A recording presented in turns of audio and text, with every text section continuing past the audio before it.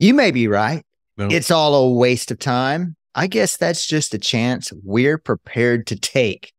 Analyzing the Rush song Cut to the Chase. Every Rush song. And return from the image. Cut to the Chase. This might be my favorite song on this album. Oh, Counterparts. I know. Ooh. I say that when I listen to it, and then I play a few more tracks, and I go, "No, this is my favorite song. No, Yeah. this is my favorite song. No, this is." I think it's too soon to pick a favorite. It's too soon to tell. Yeah, we're only at track 3 Why do you Yeah. put a song this good third? Don't ask me. because all the others kick so much ass. Yeah, there's That's true. there's only so much ass that can be kicked, and Right. Kick it early. Kick it They- soon. Kick it early. they- Kick it often. they reached the limit with the first two, and then just Yeah. what are you gonna do? Yeah. What indeed. Yeah, So, cut to the chase. Fans? Like it? Oh, yeah. It's a good song. I thought you were talking to the audience. I thought you were like, We're taking calls now. we have fans. Fargo, North Caller Dakota. line You're one. on the red You're line. on the air. I'd like to And- apologize to all my fans out there. Sorry, I think sorry, it man. is Sorry, a man. fantastic. Yes. Song. Yeah, So we had started before ranking, I guess, grading. No, not sure what we're calling it. The 1, 2s, and 3s. I don't. Maybe the solo. It's a pretty good solo. I guess Alex. It's a great performance for him. oh, it's a Solid damn 3. good solo. I made notes about the solo anyway, Excellent. just for you. But we're Oh not man, doing and I that have right. right, yeah. Well, and I have a lot of. I probably have as many sound bites from this as I would add from any song on Power Windows, or Nice. I'm not going to say Moving Pictures yet. That might Don't be, say it. I'm not going Don't to exaggerate. say it. But yeah, there's a Piss me lot of off. and they're all right there in the solo. Most of them center around just so many cool things happening during that Yeah. guitar solo. Yeah. But as awesome as this song is, does anyone really, other than the solo section, any of the performances really outshine their performances in other songs? Like the drums, is this one of his better drumming songs, or is it kind of in the middle versus just I technical mean, skills? In the middle to for me, yeah, overall, it's in the middle. However, his busyness with the kick drum, I like. Do, do, ga, do, do, do, ga, ga, do, ga, do, Yeah. do. That, I really like that. And then But the you know, bass, everything else is, it's. Well, we'll talk about this song, but Double Agent, that was their get the yayas out kind of song. Get a little crazy. To me, Yeah. everything else on this album was just really good rock songs. In a way, almost like the writing approach that they used in like Presto and Roll the Bones. Nothing crazy, flashy, not, what a normal Rush fan would be expecting to hear from the greatest drummer, greatest bassist, and the greatest guitarist ever known to mankind. So they went with, I Both guess, a ends more, fit. so a little simpler, and not really simpler, but, just a more concise rock song.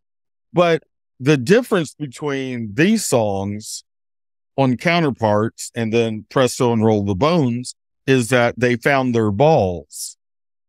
Yeah. I mean, it's meaty, it's bassy, it's grungier sounding. That's Turns what out I do they with- had them all along. They just had to believe in themselves. Acres of Diamonds. Now, that's more to do with the production, right? Not necessarily the performance. Or did they play ballsier or harder or something on this one than those? I mean, I think the approach was to, hey, we need to get back to beefing it up and making it sound more like rock songs, not like really, really great songs that you would hear on KVIL. For those of you who see. don't know, KVIL is a local radio station that plays sort of light music. Like adult contemporary, is that Well, Yes. right, adult it's called. contemporary, but it's still The great Rush. Ron Chapman. So if you go and re-record note for note, rhythm for rhythm, presto, and roll the bones, but use the same approach in the sound, the mixing and everything, I think that helps some of those songs from those albums become even better. And there's some great songs. I mean, I'm not dissing those albums whatsoever. I love those songs from those albums. But, you know, again, first time I heard that opening line on Stick It Out, I thought it was a new Kiss song. You know, Yeah, it just kinda has that vibe. Yeah. it had that edge to it. That's what they lost. They tried to, starting with Presto, they tried to get out of the keyboard era, but they lost the edge that they would have in their music. And turns out that was an error. 'Cause- So I guess we're going to be talking about the music right now. So Yeah. We'll I get would- to the lyrics next week. yeah, I would like to mention something that I read up today. A little research I did on the music. Oh, before that, can we do it? Let's do a cut real quick. Little clip. Do a cut. We got to Do clip. that. We're like, how many minutes into this? We haven't Just played a cut to the chase and play the damn cut. To the chase, sir. I love Scott. Scott.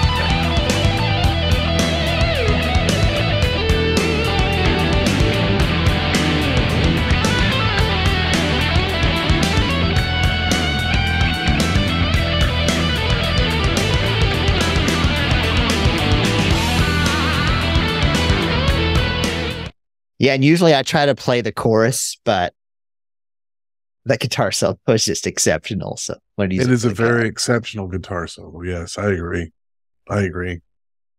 Jay, you were about to bring up What? something that you read about Cut to the Yes. Chase. So what I was reading today, what I found out that Cut to the Chase is one of the few songs in the album where Alex Lifeson's original guitar guide track guitar solo that was on the demo tape was actually used for the final take.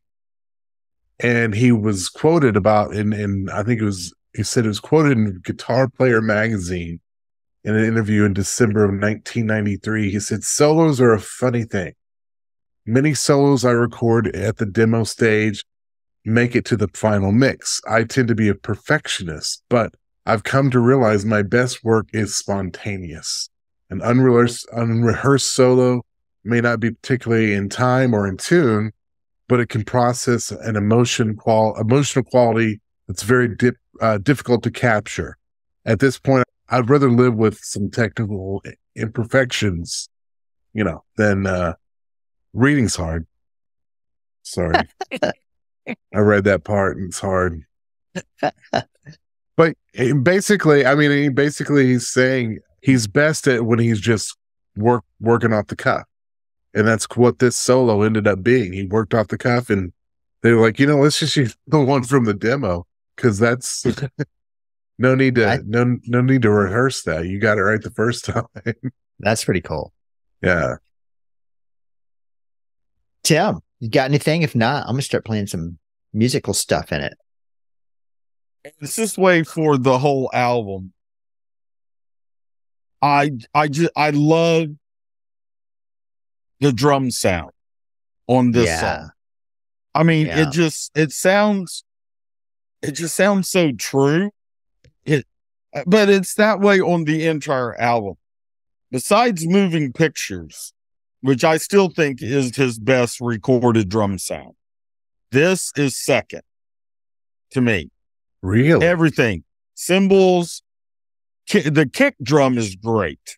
The kick drum on this album just sounds superb. And you can hear the ride and the hi-hat. They're just there's a lot of riding. Yeah, you can hear it. Yeah. How do you think it compares with the sound of Snakes and Arrows? I don't know. We haven't gotten there yet. Yeah, why? Oh, that's true. We haven't got there yet. Oh, sorry. I'm getting ahead of us. All right. So I want to play the verse, the guitar line of the verse, because it kind of builds, the music builds each one. So here it is on the first verse. It is the fire that lights itself. So kind of simple, But it just a three, burns with a restless or the two flame. parts. The arrow on a moving target. So just the guitar line, the bass line, and then the Yeah. really simple. So then when it builds up, Which what's cool he's about- using Yes. the tambourine again. the silver jingle. True. Sorry, different. Sorry. So then when he gets to the second verse, Alex, there's that line still, the guitar line, but then there's another guitar track that mimics the bass line, and it just sounds cool, right? It is the rocket that ignites itself and launches its way to the stars. And do you notice a little dun dun bow dun dun dun dun dun Yeah. dun, bow, little man? Why do we love slides? Does everybody love slides as much as I we? just I love love a slides. good slide, Okay. especially Absolutely. a tornado slide. Speaking of a good slide, I'll play it again, but it was Tim's idea for the track. Did you say a tornado slide? Oh, yeah. Yeah. Time up.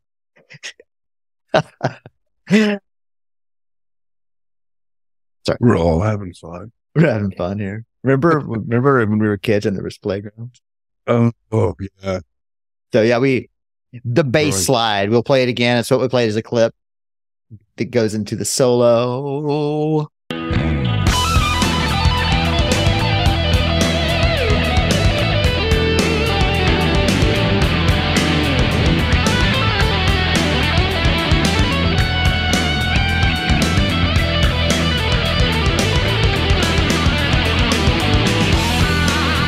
I love that riff, that the snare, just a dun dun, and then you think he's gonna go dun dun again, but he goes dun dun dun.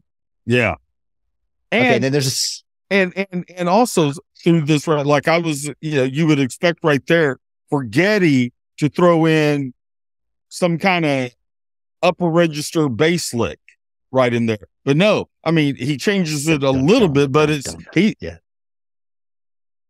to the podcaster that I had so many issues with when he said he wished Here it comes. that Geddy would just do a regular bass line in Earthshine.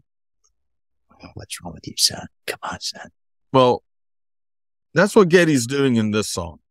I mean, he's not getting all jazzy, crazy.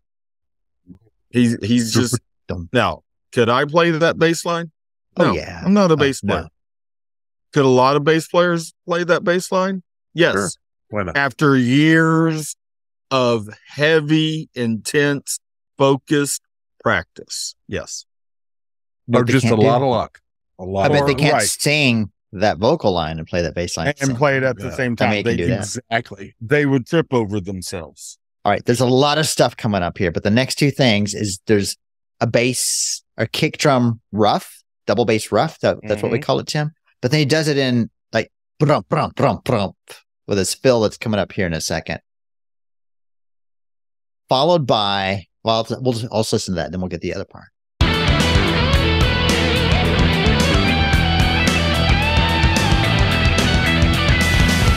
Young enough not to care to. Is that what's going on there?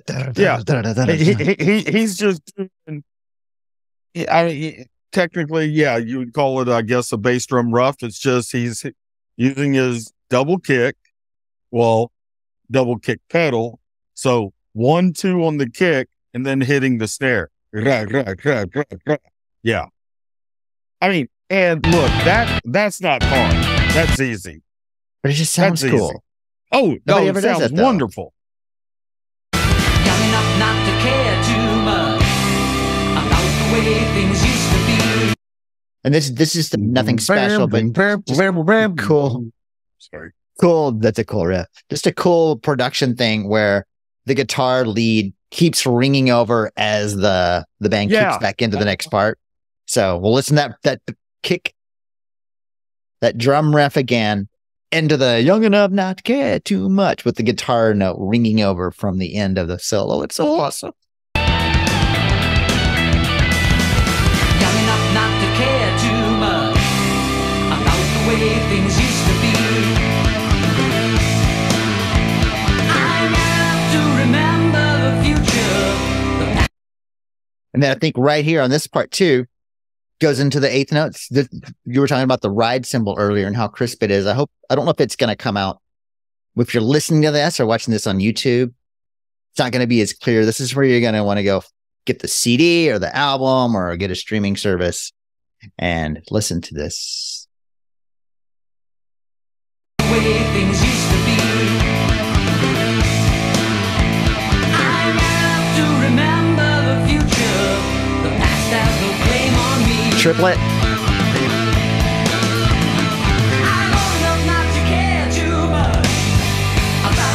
Another triplet. One more triplet.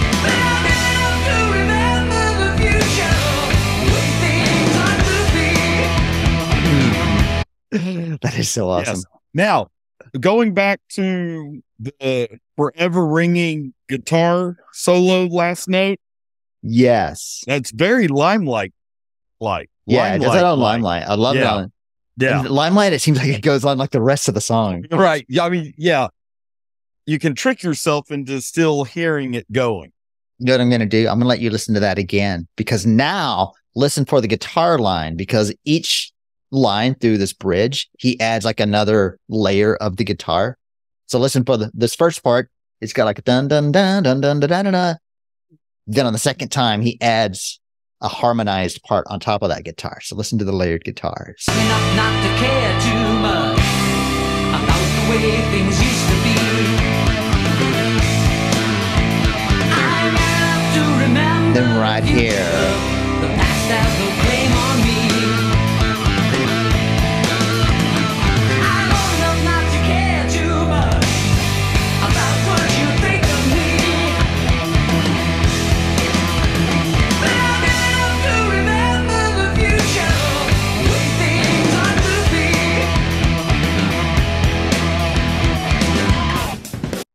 Okay. Now, two more things in that section. One, there's a crazy drum fill here. I mean, it's not super, well, you can tell us, Tim, how technical it is, but it's just so different from any other drum fill that anyone else does. And then I'm going to end it right after a big guitar slide. The future, the past has no claim on me.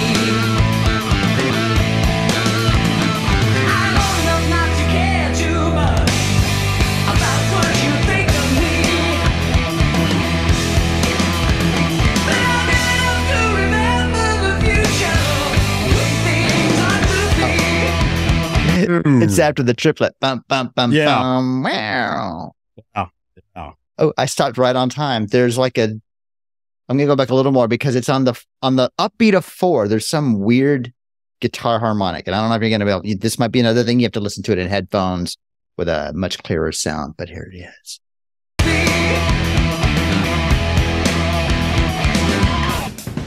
I heard it. That dun dun dun Yeah. dun dun dun dun.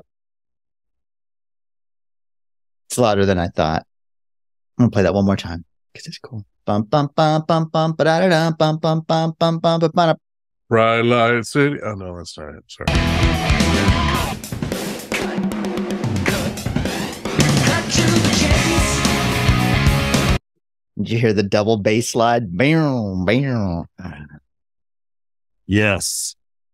Good. And then I got two more things right here. I don't remember it. I'm going to surprise myself. I wrote high guitar notes in the background. And then I'll let it ride out. There's it sounds, is it a piano part? There's like I can't tell if it's a keyboard, but it's a very piano sounding keyboard part with triplets in the background. You may be right. It's all a waste of time. I guess that's just a chance I'm prepared to take. It's very faint, the guitar. Danger I'm prepared to face. Cut to the chase. What kind of difference can one person make? Is it a piano? To the chase. Yeah. Yeah. I like that. I like that piano part. That's cool. Yeah, and that the high guitar that it's pretty faint. You can hear enough on the side. It's cool because it's like on both sides if you're listening in headphones. Yeah, that's where Man. Gaddy said, okay, look, guys. Okay, at this point, we don't have enough keyboards. Let me do this right here. Take that, Billy Joel. Teaching him a thing or two about what's on the piano and whatnot. Especially the what? Man, you don't underestimate the whatnot. Now, not under that. do you like that? And I don't know is it a flanger or a phaser that they put on that drum break right there?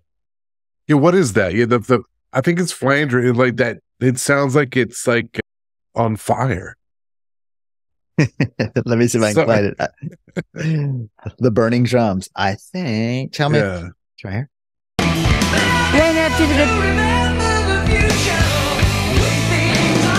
Here we go.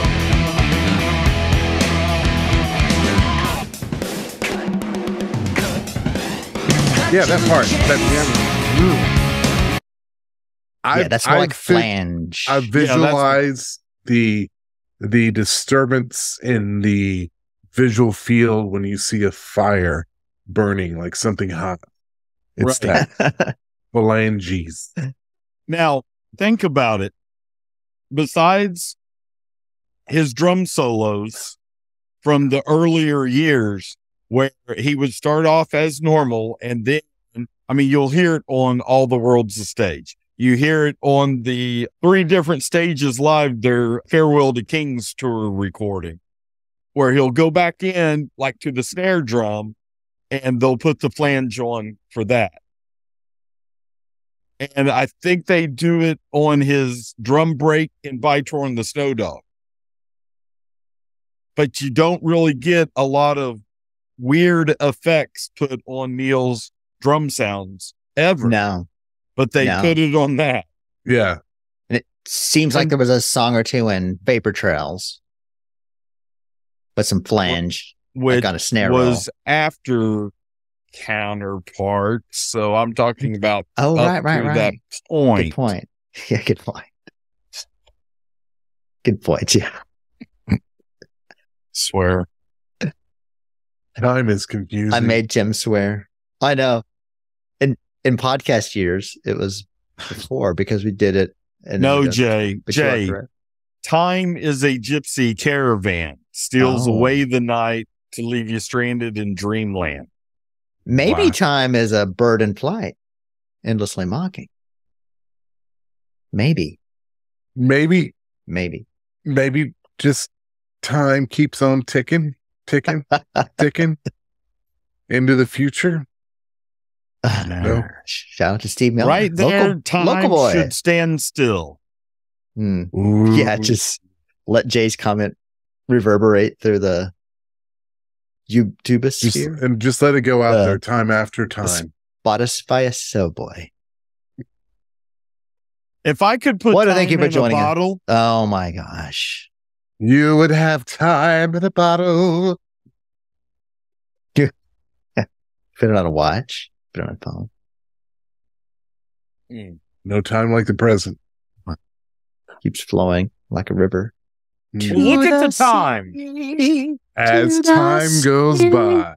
All right. Well, I think it's time. And I think I can remember. You can hear that flange in that part too. It kind of goes left and right in the speakers, and it seems like you can control. I think there's a stereo flange where you can make it flange. No, there's not. Oh, sorry, Jay. My bad. My bad. Well, tell us, what are your favorite parts? Favorite parts of the music and the production of Cut to the Chase. Email us 2112 at everyrushsong.com. Catch us on the soch. We all know that's shorthand for social media, right? The soch. Yeah. Yeah. At Every Rush Song.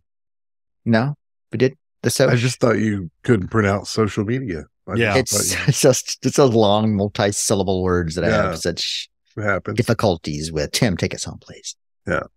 Please. Muchas gracias, Guadalajara. Buenas noches.